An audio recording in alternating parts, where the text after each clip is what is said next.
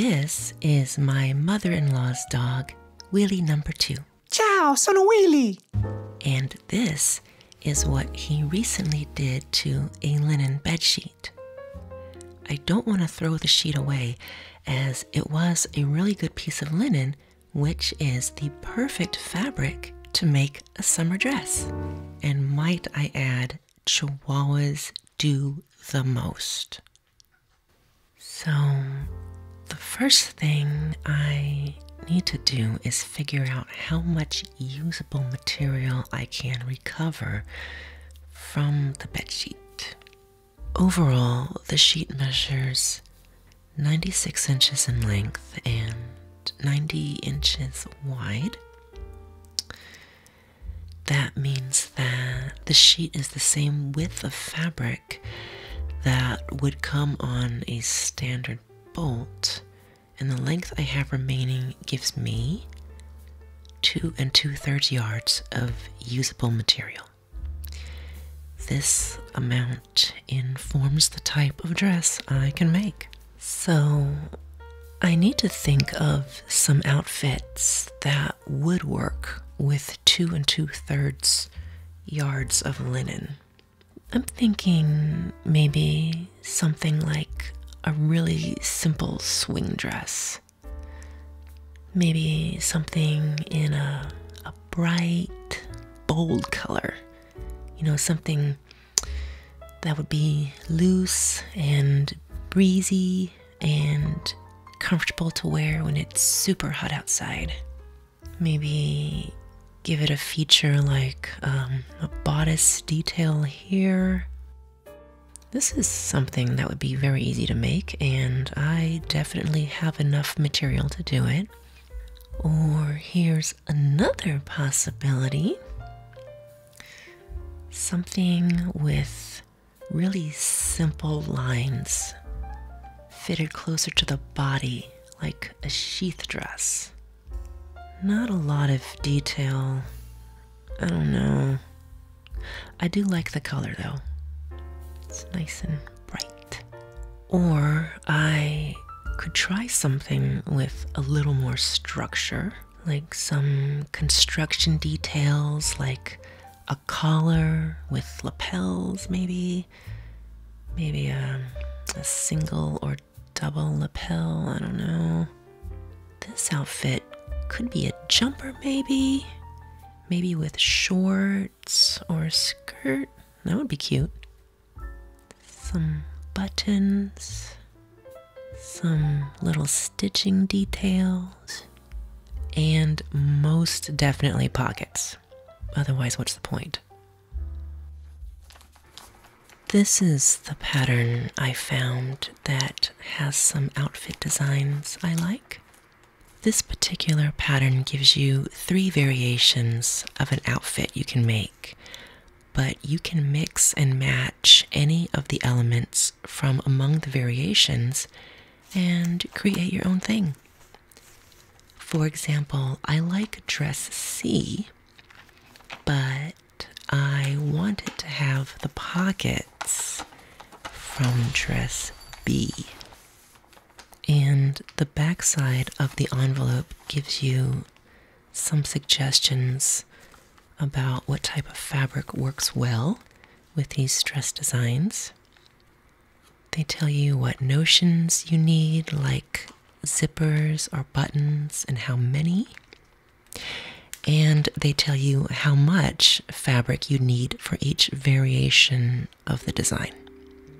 This is the color I've chosen for my dress. It's Rit dye in fuchsia, and when dyeing a natural fabric like linen, use the all-purpose formula. And also make sure to have a bottle of Color Stay dye fixative to help set the color.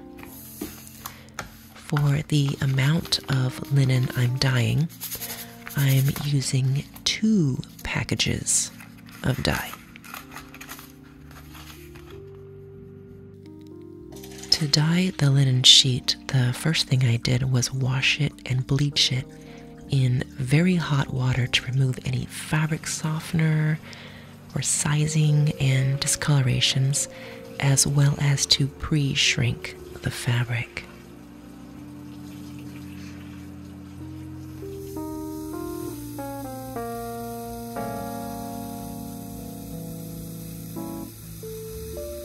Here I'm dissolving each envelope of the powdered dye in 2 cups of very hot water.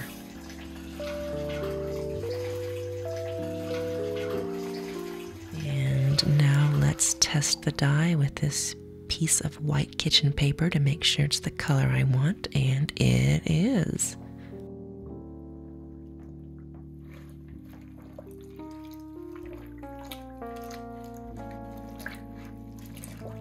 Also, to boost this coloring process, in addition, I added a teaspoon of dish soap and a cup of salt to the dye bath.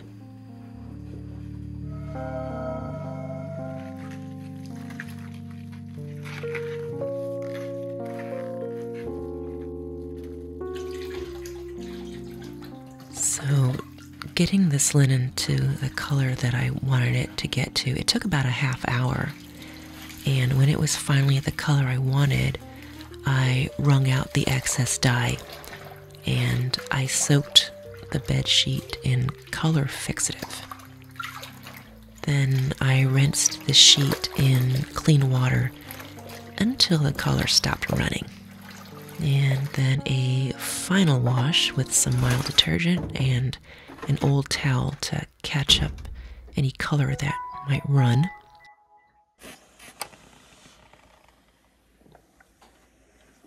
After washing and drying the linen, a final pass with the iron to smooth the fabric and get it ready for pattern cutting.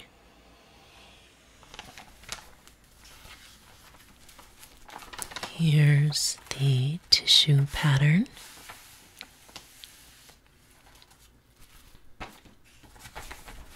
And the sewing instructions. And that's it.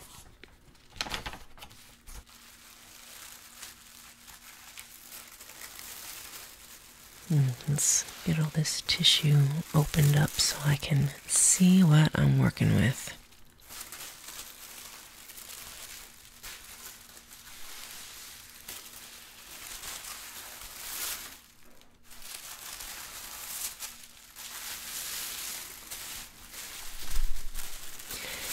As you can see, each pattern piece is marked out in 5 different sizes, so you can further customize the fit for your own individual body.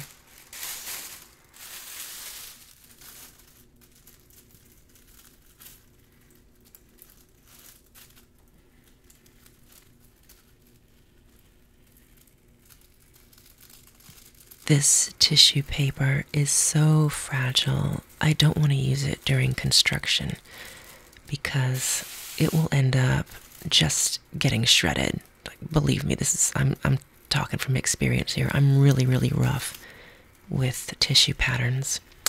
So what I'm doing now is I'm separating the different pattern pieces to make it easier for me to trace all these markings onto something stronger and more durable.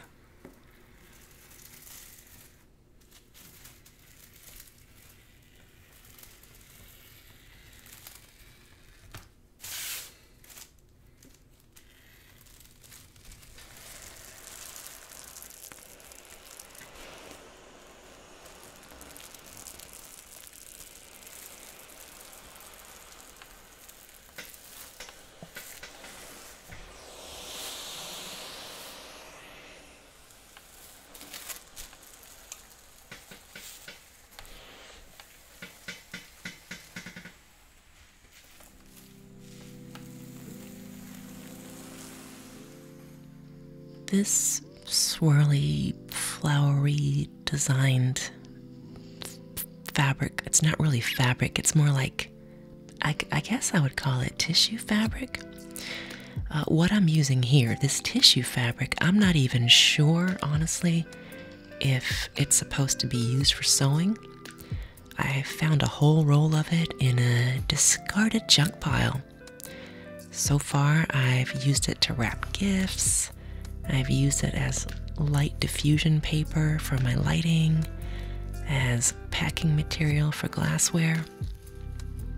But it works great for sewing. I'm able to transfer markings onto it, and I can sew it like it's fabric and use it for tissue fittings, which saves me a huge step because I don't have to make a separate toile to do all my alterations. No sewing pattern straight out of the package is gonna fit everyone. It's not a, you pick your measurement and it's gonna be a perfect pattern for you. It never works out that way, at least for me. The sewing pattern it's more of a template, I'd say. You select the size that's the closest to your own measurements, and then you use the pattern as a starting point to make adjustments to it according to your own individual body measurements, which is what I'm doing here. I need to lengthen the bodice of this pattern by a 1/2 inch, so I'm slashing the tissue at the lengthen shorten line indicated on the pattern, and I'm adding additional tissue to it. If you lengthen or shorten one section of bodice, you have to do the same thing to all the sections of the bodice.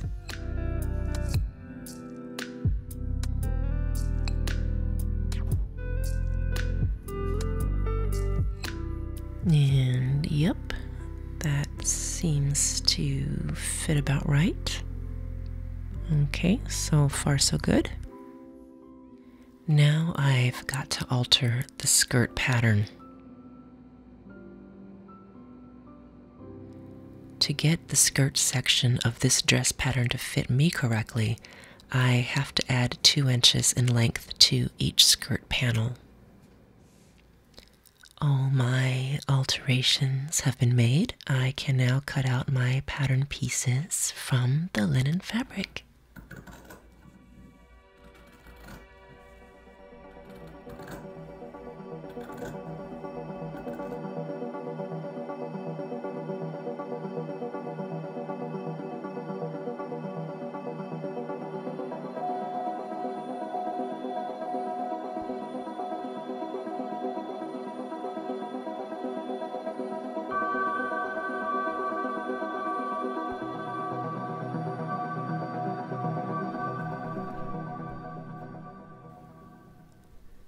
Some of the pattern pieces, like this neckline section here, needs more structure and stabilization, so I'm attaching some heat fusible interfacing to it.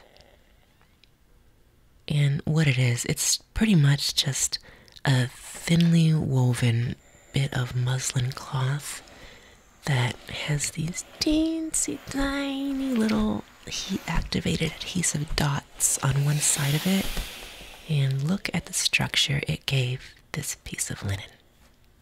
Chef's kiss. Mwah.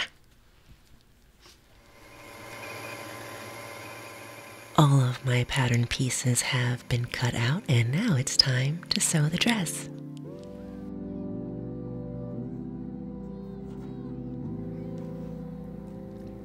I'm putting together the bodice of the dress first.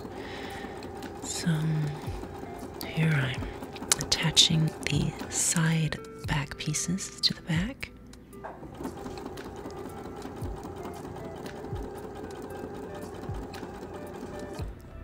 Now let's attach the side, front, and front pieces.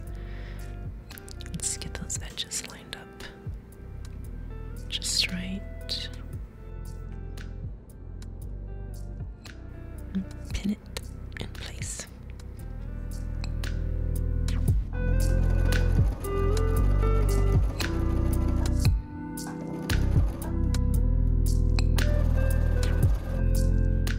As far as fabrics go, I would say linen is pretty easy to sew. It doesn't stretch or slip around while you're cutting it or sewing it. However, it does fray at the cut edges. And if these edges aren't taken care of, the fabric could fray right down to the seams and compromise the integrity of the garment. So, one way to prevent the linen from fraying is to pink the edges like I'm doing here with this rotary pinking cutter.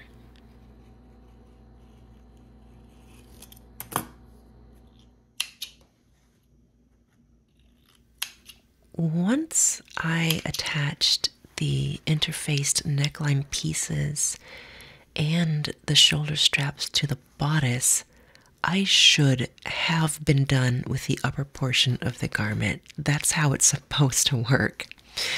But look, I am not an expert sewist. I mostly use my machine for repairing things, and I got a little overconfident in my sewing abilities, and I accidentally caught a section of shoulder strap under the needle when I was finishing up the neckline. So now I'm doing my absolute least favorite part of sewing, and that is ripping out mistakes and doing it over. Now we'll just patch up that hole. There, fixed it. Unfortunately, though, you can see the stitch marks on the shoulder straps. Well, that's out of the way. Now on to the... What the... Oh my gosh. I did it again. Different shoulder strap, same mistake.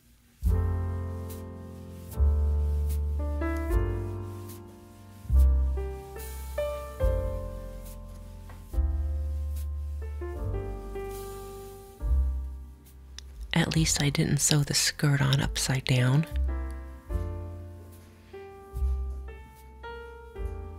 Well, so far, so okay.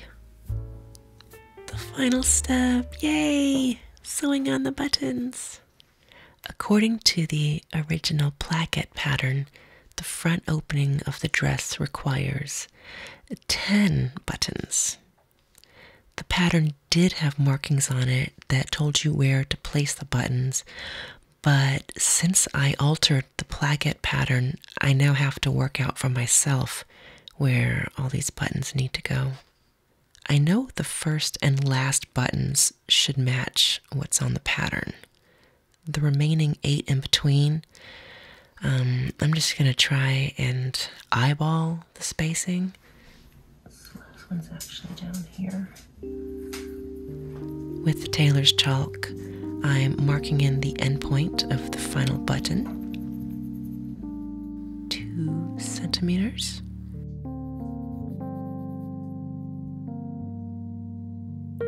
Now let's mark out the rest of the button placements.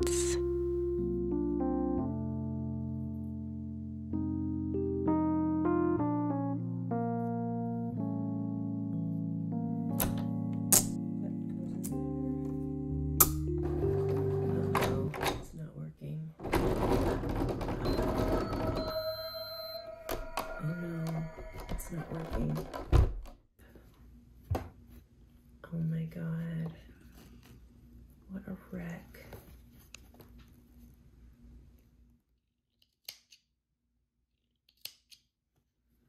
What an absolute disaster. That is just a tragedy. So, the problem I'm having with making these buttonholes is when I'm trying to sew one in a place where there are several layers of fabric in the seams, like what I have in this spot right here, it makes the material a little too bulky to go under the buttonhole foot of my sewing machine. So that means I have to make a few of these buttonholes by hand. So I'll make my starting point right here, Then I'll measure the distance to the other end, which would be right about here. Then I put a needle right here at the one end, and that's going to be my bar tack.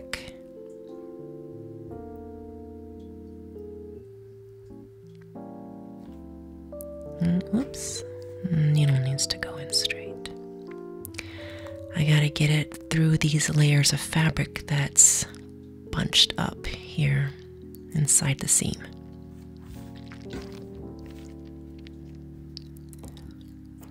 Now I put my handy and much used seam ripper into the other end, and I carefully rip the fabric right down the line until it hits the needle on the other side.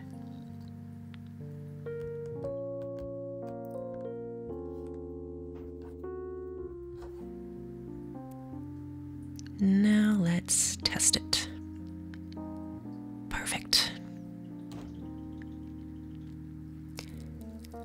I said before that ripping out stitches was my least favorite part of sewing. I may have to amend that.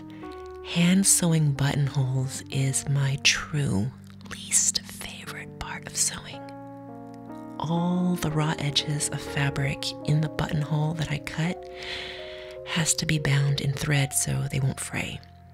And I have to do this by hand all the way around the inside of the buttonhole. And it's done when it's done. You know what? I'm gonna cheat. I'm gonna put a little fray check on these cut edges to seal them right up. There. Let it dry a little. It's not pretty, but it means I can get away with using fewer stitches when I sew the rest of this buttonhole, which will save me a tremendous amount of time.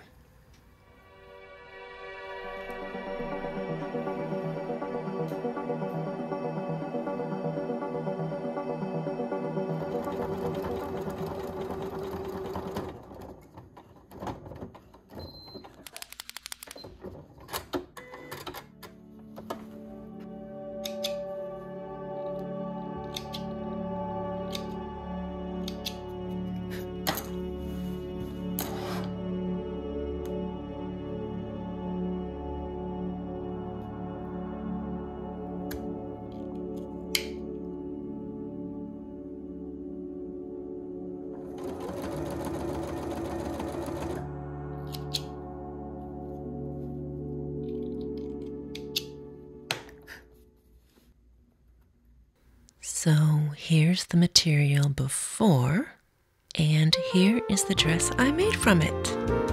This fun, fabulous frock features many fine, fantastic points, such as pockets.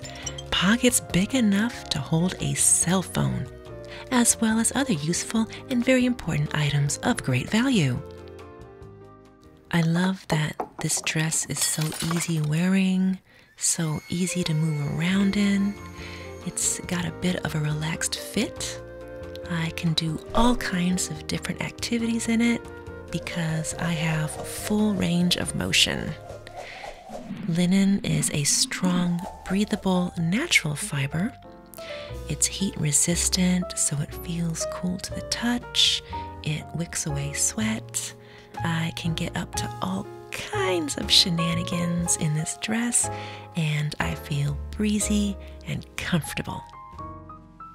I took a bedsheet that had been chewed up by this guy, and I was able to transform it into a summer linen dress. I'm gonna call that a win. Nessuno capisce la mia arte. Me ne vado. Arrivederci. State buoni.